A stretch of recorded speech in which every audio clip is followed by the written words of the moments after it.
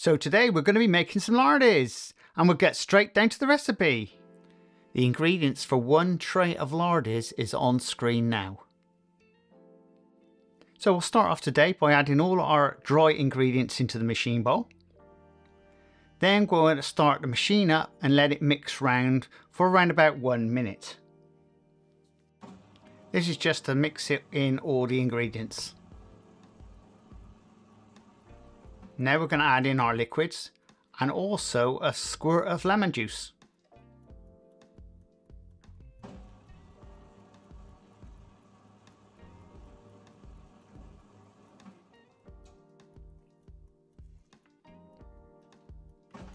Now we're going to commence mixing this for around 5 minutes. If you've got a 3-speed machine, mix on first speed for 1 minute. Then mix on second speed for 5 minutes. Then scrape down the dough in the bowl. And once again, carry on mixing on second speed for 5 minutes.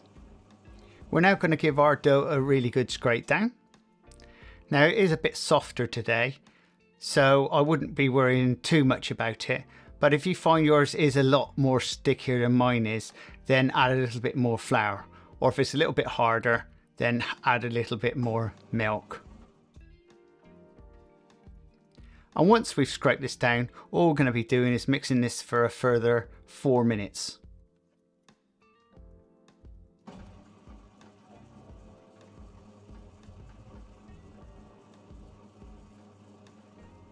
It's now time to add in your fruit. Now once you've added your fruit in, we're going to mix this round for 1 minute. That's just to let it clear. We don't want to scrunch it all up so it looks like a load of fly droppings.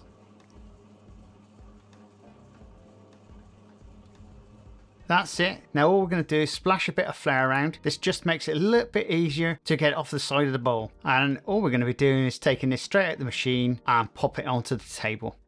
So all we're going to be doing with the dough now is splitting it into 2 pieces, moulding it up, and letting it rest for around about 5 to 10 minutes on the table.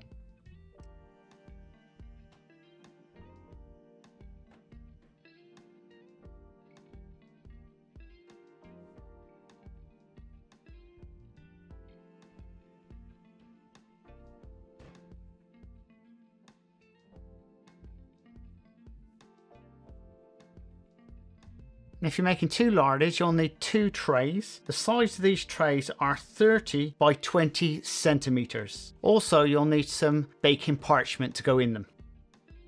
And now for the main ingredients of a lardy, and this is real lard. And you want 230 grams or thereabouts of real lard.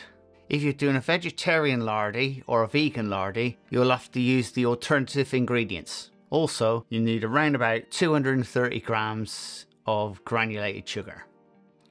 Now for the main job, what we need to be doing is moulding this dough out so it's an oblong shape. Now the thickness of the dough wants to be around about 4 millimeters thick, give or take.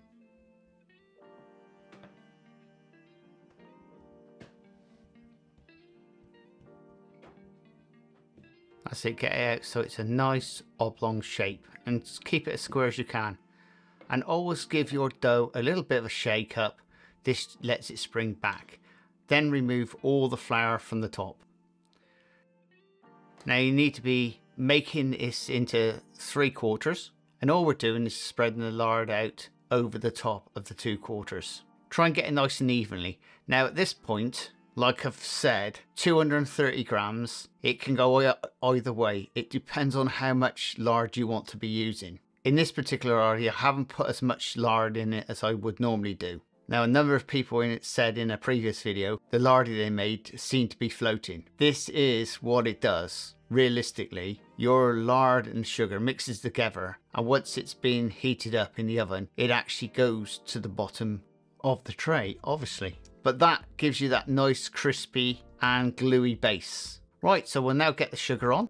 Now the sugar goes in the middle part. Then we fold it over and then we put the sugar on the top of the dough again.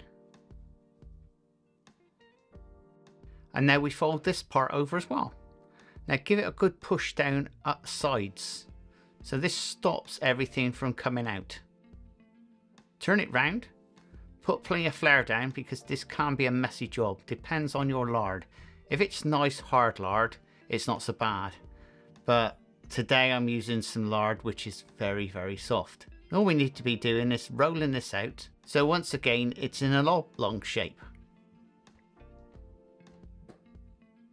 Now if you've got too much flour on it, you need to brush it off. Then we fold them over and fold it over again.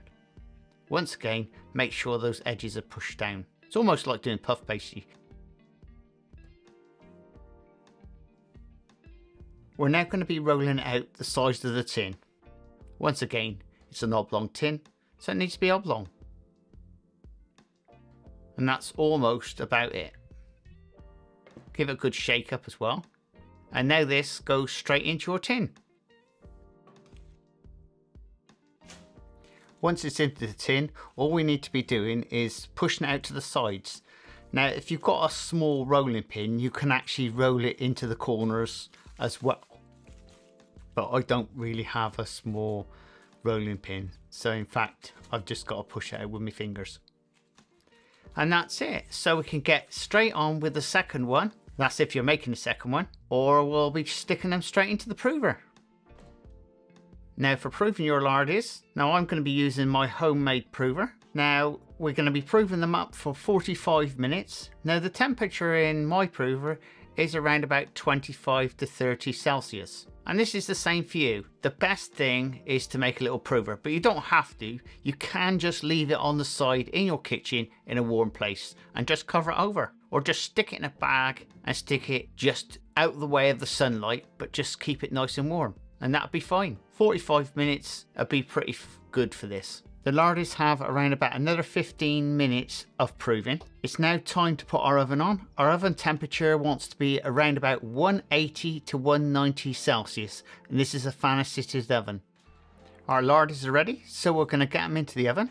Now we're going to be baking them for around about 25 minutes, give or take. What I would do is definitely put a tray in the bottom of the oven with some water in. This just helps to have a little bit, it's not for the steam reason, it's more because electric has a dry heat and we prefer a wetter heat. Our larders are now ready, so as soon as they come out the oven, put them straight onto a cooling wire. And now we're going to be washing the tops over with a syrup solution.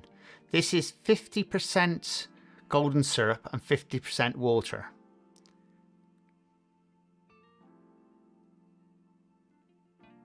And then we're going to leave them there to cool down for at least a good hour before cutting up. Now our larders are cooled down, all we're going to be doing is turn them out the tray. And all we're going to do is chop them up into 8 pieces.